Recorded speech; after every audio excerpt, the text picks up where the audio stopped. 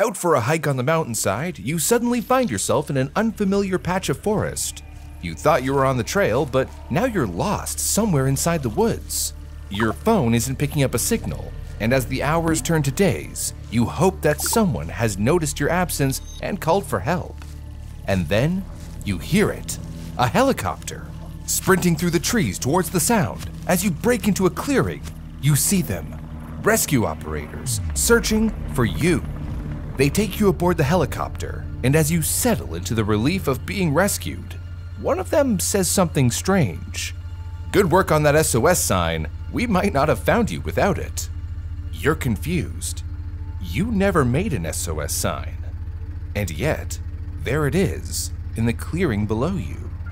But if you didn't, then who did?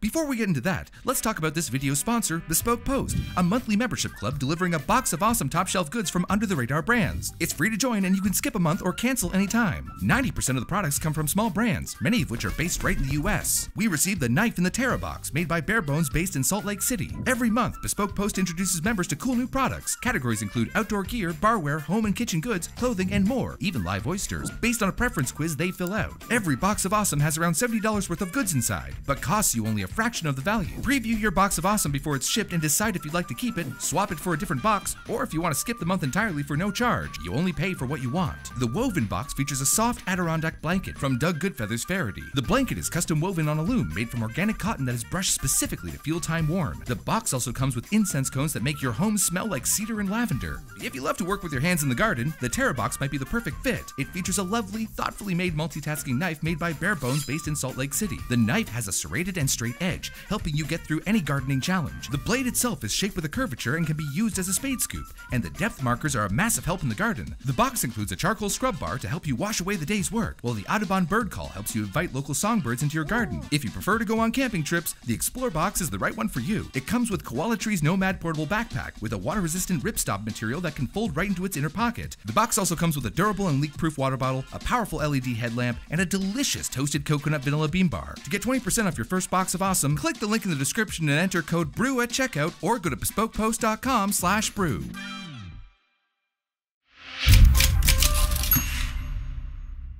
July 24th, 1989. The climbing trail along Mount Asahidake on Japan's northernmost island of Hokkaido was the scene of a search and rescue operation.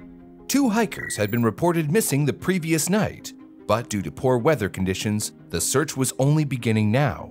At just over 7,500 feet, Mount Asahi is the highest mountain on the island of Hokkaido. At its base is a small hot spring resort village by the name of Asahidake Onsen, consisting of a dozen buildings plus a youth hostel, a few hotels, and some wooden lodges. It's a popular destination to explore Daisetsuzan National Park, Hokkaido's largest national park, and the hiking trails around it. Using a ropeway, interested hikers can access the paths along Asahidake, including the one that our 2 hikers got lost on.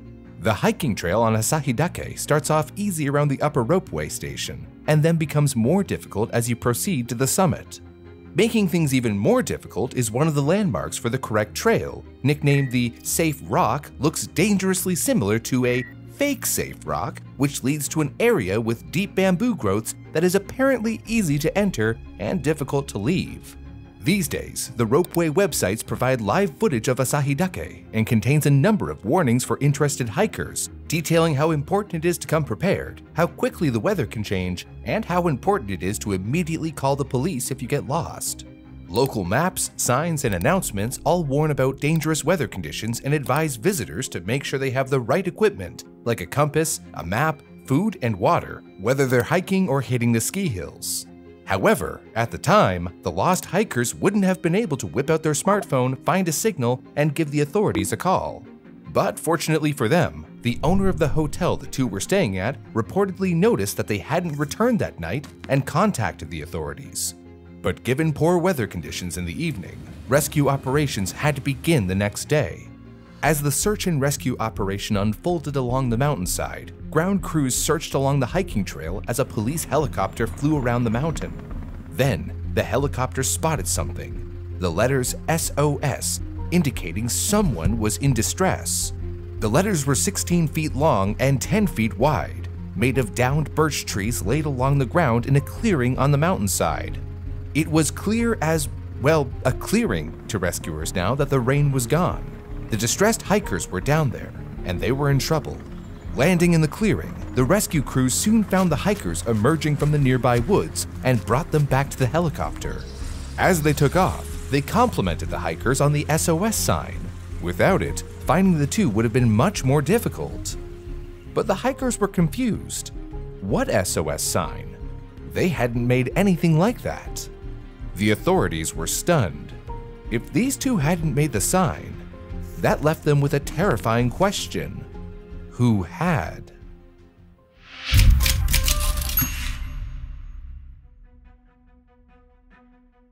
This left the police with what we in the mystery-solving biz call a pickle. If the missing hikers they'd just rescued hadn't made the SOS sign that drew them in, that meant that there might be another lost soul down there awaiting help. And another person in distress meant another rescue operation. But it turns out that the sign had been there much longer than they had initially expected. See, the Japanese Forestry Service took aerial photographs of the region to help survey the area for topographical maps every 5 years, the last of which had been back in 1987. And when investigators looked, there it was. The letters were hard to see and easy to overlook, measuring a whopping 0.9 millimeters or less than 0.1 of an inch in the photograph. But they were there, which told investigators that, at the very least, the letters were 2 years old. However, when they checked the photos from 1982, there was no distress message to be seen. So, the message had been left sometime in the 5 years between. On July 25, 1989, a second rescue operation began to investigate the site of the mysterious letters and hopefully find whoever left them. And soon, rescuers found who may have been the one responsible. But not in the way they had hoped.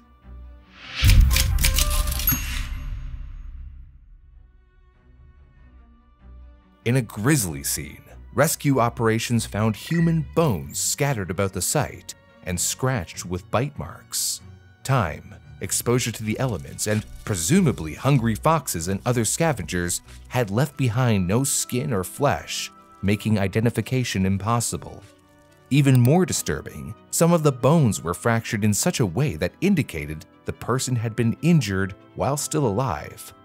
During the search, authorities turned up another clue, a backpack filled with personal belongings. At first inspection, there didn't seem to be anything too out of place within. Toothpaste, soap, a towel, a cassette player, and 4 cassette tapes full of theme songs of popular anime from the time. But upon further investigation, one of the tapes was found to contain something unexpected. A distressed man shouting out a cry for help.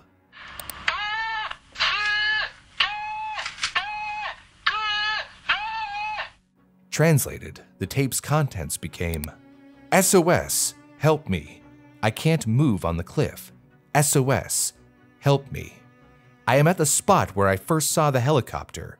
The sasa is deep and I cannot go upwards. Lift me up from here. Sasa is a kind of bamboo that grows around the mountain, and it's clear that a deep growth of it, like that near the fake safe rock, was keeping the mysterious victim from going somewhere. And there was something odd about the tape.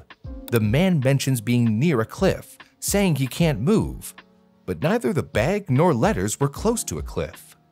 Plus, while the items in the bag may have been fine for a beginner hiker, they weren't as much equipment as you'd probably want when tackling a more advanced hiking trail. And then, another curveball. When the bones were sent away to Asahidake Medical University, analysis showed that they were the remains of a woman with type O blood. And now, investigators had the pieces to a puzzle that didn't seem to fit together. A bag presumably belonging to the man shouting for help in the tape, the bones of an unknown woman, the giant SOS sign, and a cry for help that had been there for at least 2 years. What had happened on the side of Mount Asahidake?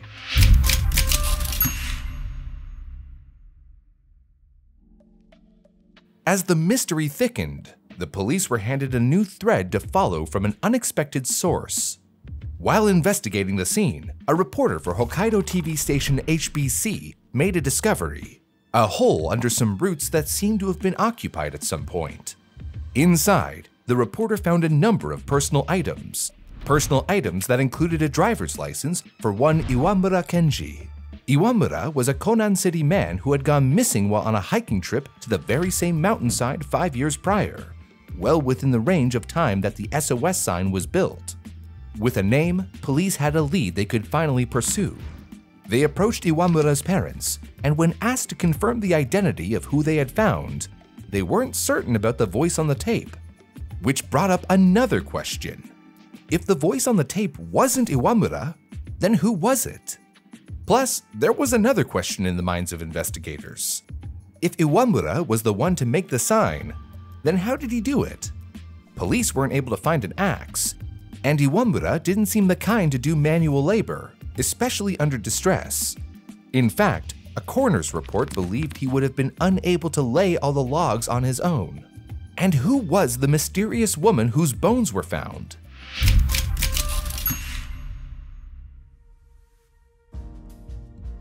Well, to break some of the mystique over the story, the Asahikawa Medical University had made a mistake during their initial analysis.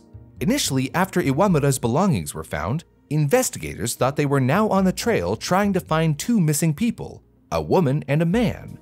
After revisiting the bones, however, they found that the remains actually belonged to a man with blood type A, matching Iwamura's description. And that's where the case went dark. While his parents weren't sure about the voice on the tape recorder, they were sure about the belongings in his bag. They belonged to Iwamura. So, whose voice was on the tape? Well, Iwamura, probably. Look, you'd expect parents to recognize their child's voice, but would you expect them to recognize their soft-spoken son's voice when it was screaming for help? How about screaming into a tape recorder that has been left outside for 5 years in a tone most likely meant to be played on repeat to hopefully catch someone's attention? Cassette tape recordings get a bit distorted at the best of times. Add in potential repeated usage to play the distress signal out, and 5 years of exposure to the elements during which they didn't hear anything from Iwamura, and it's not out of the question that the voice just became unrecognizable. And while police weren't able to find an axe or a tool that could cut through birch trees, that's not to say there wasn't one. We already know that animals chewed on Iwamura's bones. It's certainly not out of the question that one may have moved an axe.